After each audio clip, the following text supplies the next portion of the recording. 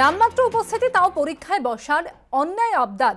আসলে শিক্ষামন্ত্রী হেরম্বচন্দ্র কলেজের অধ্যক্ষের সঙ্গে কথা, পড়ুয়াদের হয়েই কার্যত পার্থর কাছে টিএমসিপির দরবার। আমাদের প্রতিনিধি কৃষ্ণেন্দু অধিকারীর সঙ্গে সরাসরি কথা বলে নেব এই নিয়ে। কৃষ্ণেন্দু, আজকে হেরম্বচন্দ্র কলেজের অধ্যক্ষের উপস্থিতিতে যে বৈঠক, সেই বৈঠক কোন পর্যায়ে এই মুহূর্তে জানতে চাইবো, এবং তৃণমূল ছাত্র পরিষদের তরফ থেকে যে অনুরোধ করা হয়েছে, অর্থাৎ এবারের মতন ছাড় দেওয়া হোক ছাত্রছাত্রীদের, তাতে শিক্ষামন্ত্রী কি জানিয়েছেন এখন পর্যন্ত?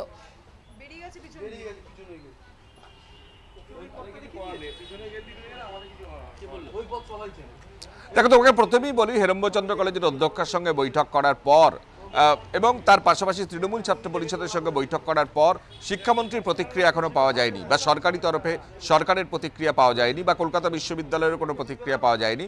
কিন্তু একটা বিষয় তাৎপর্যপূর্ণ, যেভাবে কলেজে কলেজে সংক্রমণের মতো এই বিক্ষোভ ছড়াচ্ছে, এবং তাদের একটাই দাবি, পরীক্ষায় বসতে দিতে হবে, এবং যে পরীক্ষায় বসতে দেওয়ার জন্য 60% উপস্থিতি দরকার, চয়েস বেস ক্রেডিট সিস্টেম চালু হয়েছে এবার সব বিষয়ে, এবং তাতে 60% উপস্থিত থাকতেই হবে।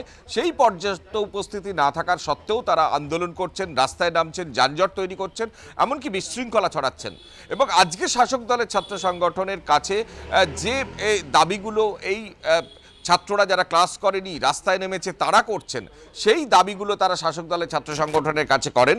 এবং শাসক দলের ছাত্র সংগঠনের রাজ্য সভাপতি তৃণাঙ্কুর ভট্টাচার্য এবং বেশ কয়েকজন নেতা শাসক দলের ছাত্র সংগঠনে তারা আজ শিক্ষামন্ত্রীর সঙ্গে দেখা করেন, এবং কার্যত সেই দাবির হয়েই বা সেই ছাত্রদের হয়েই দরবার করেন। এই কারণেই তৃণাঙ্কুর এসে বলেন যে বিভিন্ন জায়গা থেকে ছাত্রছাত্রীরা তাদের কাছে আবেদন করছেন যে তাদের ঠিকমতো অ্যাটেন্ডেন্স দেওয়া হয়নি, এবং পাশাপাশি এবছরের মতো ছাড় দেওয়া হোক, এবং সেই সমস্যার কথা তিনি শিক্ষামন্ত্রীকে জানিয়েছেন।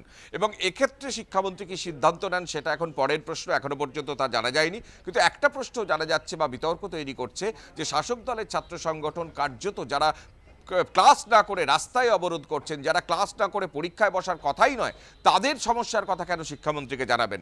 তুমি জানো যে আজকেই শিবনাথ শাস্ত্রী কলেজে মাত্র 17 জন পরীক্ষা দিতে পারবেন, বাকি কেউ পরীক্ষা দিতে পারবেন না, এমনই কলেজ সূত্রে জানা যাচ্ছে, শুধু অ্যাটেন্ডেন্সের কারণে। গতকাল যে হেরম্বচন্দ্র কলেজে, সেখানে 400 জন পড়ুয়া পরীক্ষা দিতে পারবেন না, বেহালা কলেজে 200 জন পড়ুয়া পরীক্ষা দিতে পারবেন না।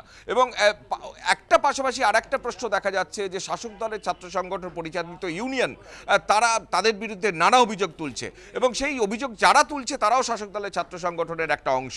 বেহালা কলেজে একদম সরাসরি টাকা দিয়ে অ্যাটেন্ডেন্স বাড়িয়ে দেওয়ার অভিযোগ উঠছে, এবং পাশাপাশি গুরুদাস কলেজে, সেখানেও শাসক দলের সঙ্গে থাকলে, ইউনিয়নের সঙ্গে থাকলে অ্যাটেন্ডেন্স দিয়ে দেওয়া হবে, এমনটাও একটা অভিযোগ উঠছে। যদিও শাসক দলের ছাত্র সংগঠন তৃণমূল ছাত্র পরিষদের তরফে সেই অভিযোগ নস্যাৎ করা হয়েছে, কিন্তু যে দাবি বা যে আর্জি করা হয়েছে, সাধারণ ছাত্রছাত্রীদের সমস্যার কথা শিক্ষামন্ত্রীকে বলে আসা হয়েছে, তাতেই একটা বিতর্ক তৈরি হয়েছে। তাহলে কি শাসক দলের ছাত্র সংগঠন সেই সব ছাত্রছাত্রীদের পাশে যারা ক্লাস না করে রাস্তা অবরোধ করে বিশৃঙ্খলা তৈরি করছে, এবং তাদের সমস্যার কথা কেন তাহলে শিক্ষামন্ত্রীর কাছে দরবার করবেন?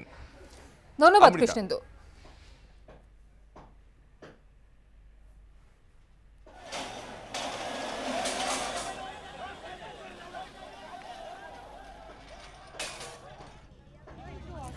টিএমসিপি রাজ্য সভাপতি তৃণাঙ্কুর ভট্টাচার্য কি জানাচ্ছেন এই নিয়ে শুনবো।